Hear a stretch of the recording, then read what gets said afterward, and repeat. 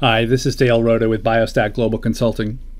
I want to take a few minutes today to revisit a topic that we discussed briefly many weeks ago at the start of the Survey Scholar course. You'll recall that when we were calculating sample sizes, we mentioned that surveys can have different goals. The goal of most vaccination coverage surveys is to estimate vaccination coverage. We calculate a point estimate and a two-sided 95% confidence interval, and that's what we report to the world. But we mentioned at that time that sometimes the goal is to classify coverage, and that to do so we first estimate coverage and we use the estimation results to classify coverage, and that's the topic I want to revisit today.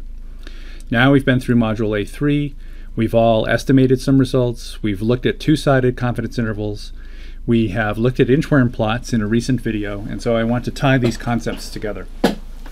Here's an inchworm plot, and we're just going to review the three statements that we sometimes make about 95% confidence.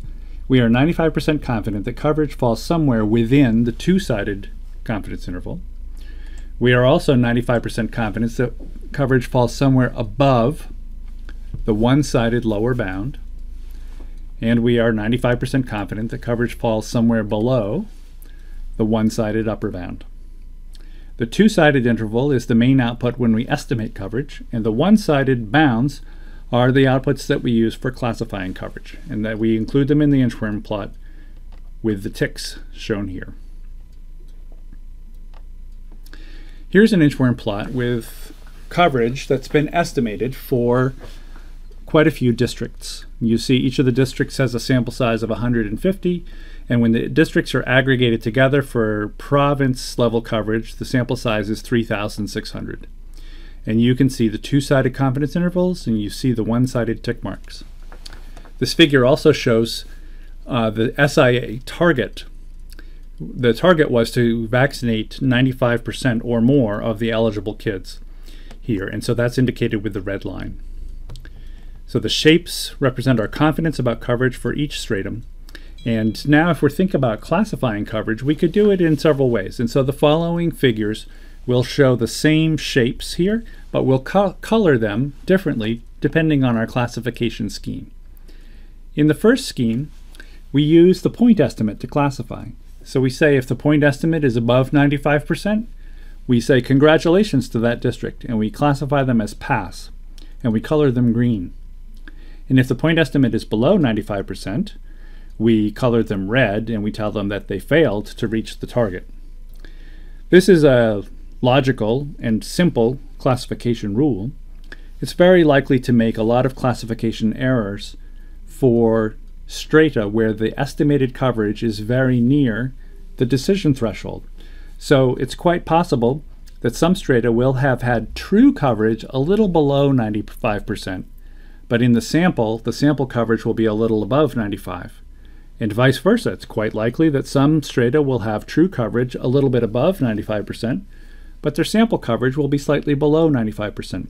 And so there will be a high probability of classification errors when the true coverage is near the decision threshold. In fact, the probability of classification error is roughly 50% when that's the case. So it's simple, but it makes a lot of errors. The next rule says let's use the lower bound to classify. Here we're going to say you pass if the one-sided bound is at 95% or above. In this case, we see that fewer strata pass, but we're very confident about those classifications. We're very unlikely to have a false pass here, but we're quite likely to have a false fail when coverage is near 95%. So it may very well be true that these strata where the point estimates are above 95%, that their true coverage is above 95%. But we classify them as fail here. So this rule generates very few false passes, but it generates quite a few false fails when coverage is near the threshold. So it has one strong conclusion. Pass is a strong conclusion here, and fail can be quite a weak conclusion here. So it's the strength of the inference is lopsided. This next rule is the complement to that, and this one is also lopsided. Here we say we're going to use the upper confidence bound for classifying. If the upper confidence bound is below the threshold, then we're going to fail the stratum and color it red. And otherwise, we're going to pass it and color it green. Well, you see here that failing is a strong conclusion. We're very likely to falsely say fail here because we are 95% confident that they've failed. But we may very well be falsely passing some clusters. Cluster N comes to mind. It looks very much like this failed, but we classify it as a pass. And so this is a decision rule that also has one strong conclusion and one weak conclusion. The next slide shows my favorite classification rule because it provides two strong conclusions. We're going to use both the upper and the lower bounds here to classify. If the lower bound, in fact, if both bounds are above the threshold, then we classify it as a pass. If both bounds are below the threshold, then we classify it as a fail. And if the one-sided confidence bounds straddle, or we could say contain, the decision threshold, then we use a third classification. We say that the classification is indeterminate. We do not have a large enough sample size in these strata to conclude with 95% confidence that coverage is either above or below the threshold. In this case, passing is a strong conclusion, failing is a strong conclusion, and to be quite honest, classifying as intermediate is also a strong conclusion. It just is the case that you need a very, very large sample to confidently classify when the true coverage is very near the decision threshold. So personally, I like this classification rule the best because it's very clear and it doesn't have any weak conclusions and it doesn't have any conclusions that are misleading.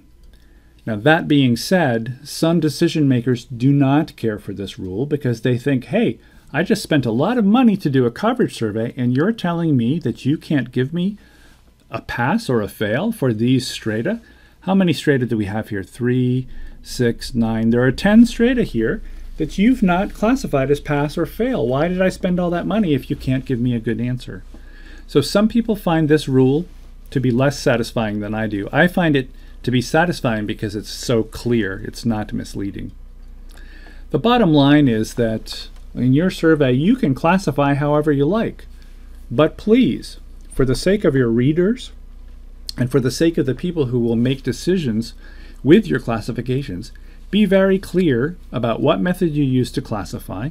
And if that method has a high likelihood of making one kind of classification error or the other kind, or if it has a high likelihood of making both kinds of classification error when true coverage is near the decision threshold, then please be clear about that when you write it up.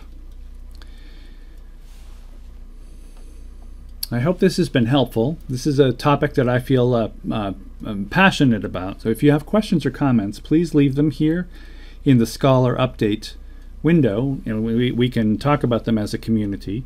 And if you're finding this video after the Scholar course has closed, or you're finding it via some other route, then please feel free to send me an email, and I'd love to discuss this more with you. Thanks very much.